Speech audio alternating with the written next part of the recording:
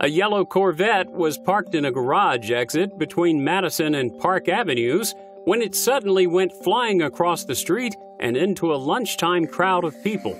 With no driver in sight, the Corvette plowed into a pedestrian, fast-acting Good Samaritans rescuing the pinned woman. The bizarre accident occurred just a block away from the St. Patrick's Day parade on Fifth Avenue. Witnesses say the unidentified victim didn't even see it coming. Rescuer Todd Basin, one of the heroes who moved the sports car off the injured woman, speculated that the car, which is a stick shift, may have been left in neutral before the accident. The cause of the accident remains under investigation, and fire officials said the victim did not require hospitalization.